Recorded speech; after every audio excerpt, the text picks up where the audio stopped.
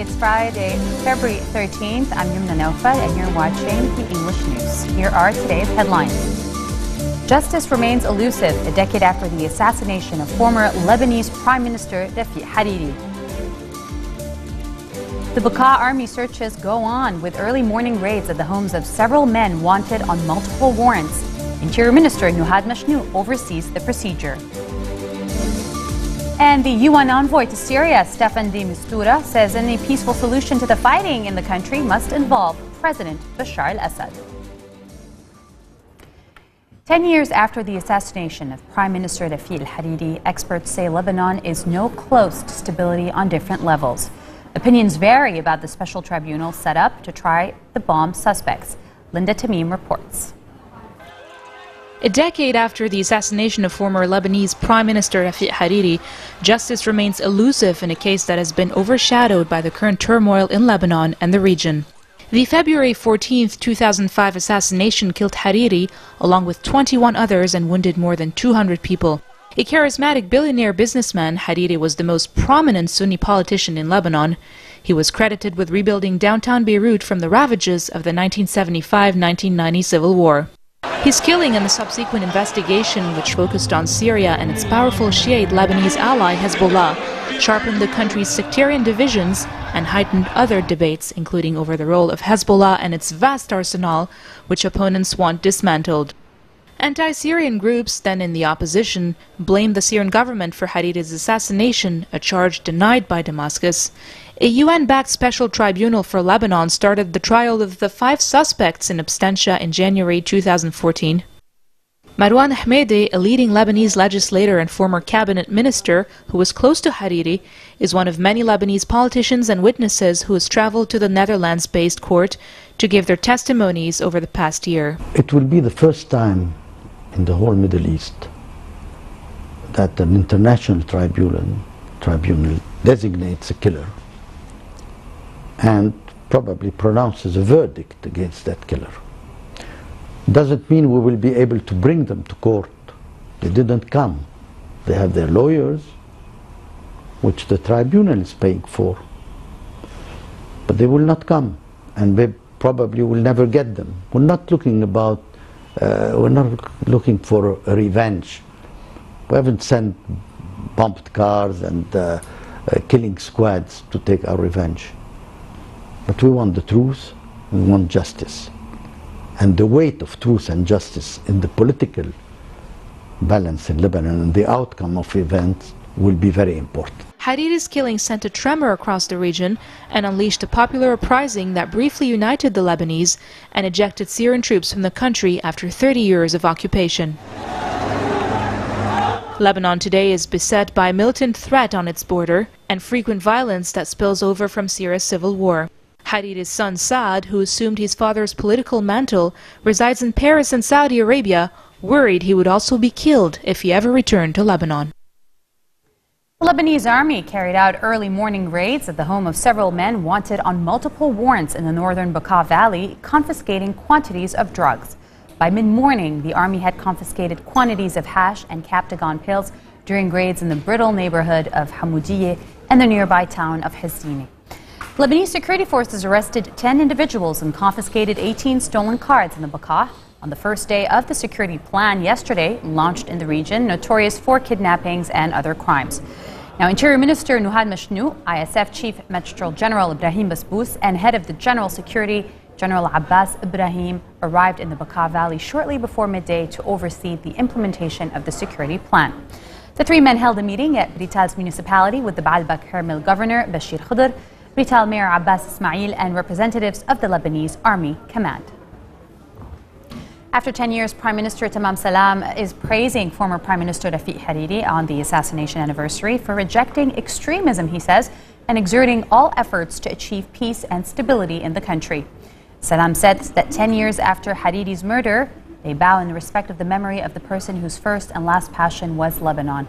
The former PM exerted all efforts to achieve peace, security, sovereignty, and independence, and called for restoring Hariri's experience by consolidating moderation and dialogue that the ex-premier used in his political career as a foundation for good governance and diversity in Lebanon. Any peaceful solution to the fighting in Syria must involve President Bashar al-Assad, according to the United Nations envoy to Syria, Staffan de Mistura. President Assad is part of the solution, de Mistura told a joint press conference with Austrian Foreign Minister Sebastian Kurz in Vienna. He says, quote, "I will continue to have very important discussions with Assad," adding and noting that the only solution is a political one. De Mistura, who was in Damascus this week where he met with Assad, is due to deliver a report on his mission to the UN Security Council on February 17th. Kurz, meanwhile, agreed that in the fight against ISIS, it can be necessary to fight on the same side, but insisted that Assad will never be a friend or even a partner. Coming up next, we continue with Inspirational Women series. Stay tuned for the exclusive.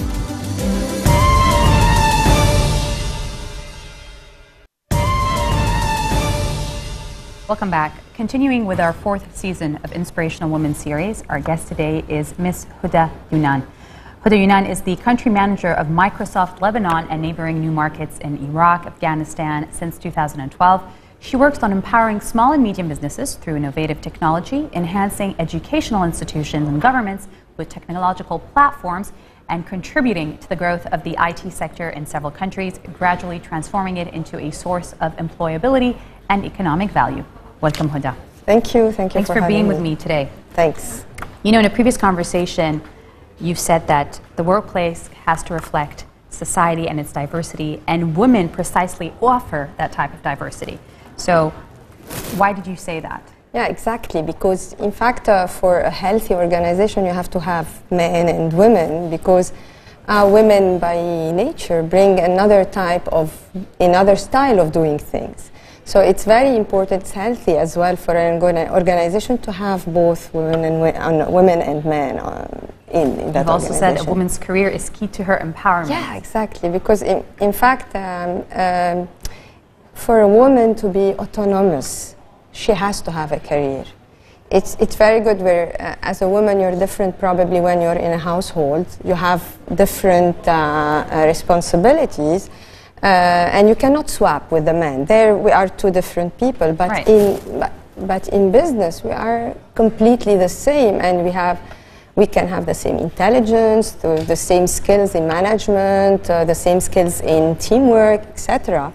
So women has to build on that, has to create her own career, has to be autonomous, and does not have to be dependent on the man. They should be complete partners in their life. And you know, but you've reached the position of country GM. Yeah. And usually to get to that, you meet challenges. Do you feel that as a woman you met challenges that perhaps men don't have to face?